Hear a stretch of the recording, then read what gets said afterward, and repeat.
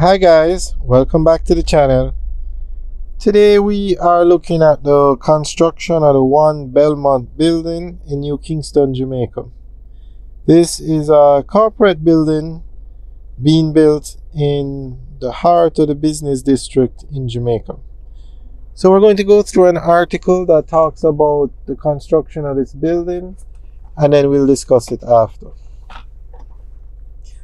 Prime Minister, the Most Honorable Andrew Holness, has welcomed the $3.7 billion investment in the One Belmont corporate building in Kingston as a further testament to the growing investor confidence in the country.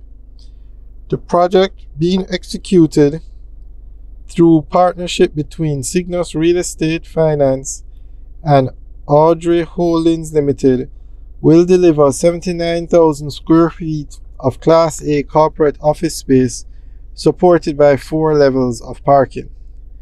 Speaking during the groundbreaking ceremony, Prime Minister Holness said that the development is in keeping with government's focus on positioning Kingston as a premier city in the English-speaking Caribbean. We want Kingston to be the center of trade, commerce, finance, and to be the place of choice, he noted. The Prime Minister commended the developers for including environmental considerations as part of the project through hurricane-resistant and energy-saving features. The development, located at 1-3 Belmont Road in New Kingston, is seen as a response to the realities of the current work environment, uniting design and technology to create an architectural masterpiece with state-of-the-art features that promote the health, safety, and comfort of those who will utilize the space. It will include rooftop entertainment for corporate events, LED lighting surrounding the building, as well as a host of other unique features.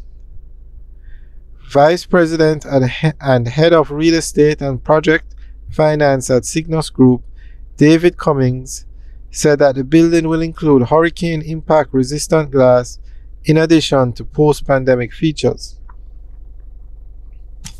It is being designed with a suite of technological features such as touchless elevators, touchless doors, touchless Kohler bathroom fixtures, and an automated infrared camera system for non-intrusive camera checks, he informed. Mr. Cummings said that financing for the project includes a $2.5 billion construction facility from the National Commercial Bank and a further $650 million in preference shares on top of the equity via Audrey Holdings Limited. The construction is slated to be completed by April 2023. Build Your Dream Construction Limited has been awarded the contract for the works. Alright, so that's the end of the article. So I'm not sure, the article didn't mention how many stories or how many floors the building would be, but it's definitely a high-rise building. Okay, it's going to be 9 floors with 4 floors of parking, 310 parking spaces. It's a commercial building, and you can get more information at onebelmontja.com.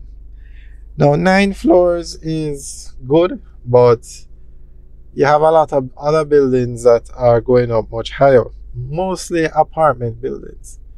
You have the Cambridge, which is 10 floors. You have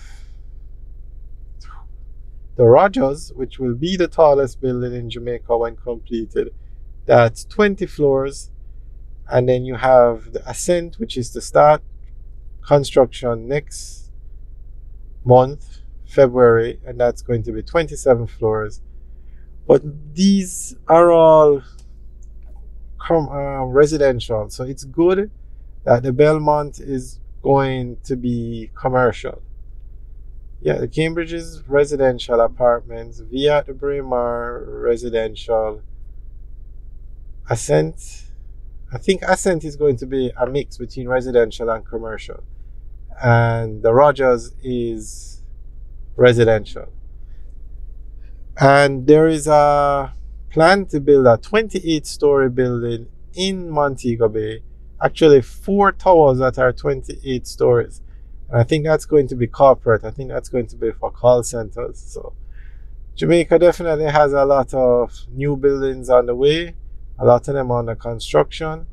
So definitely is a good sign for the economy.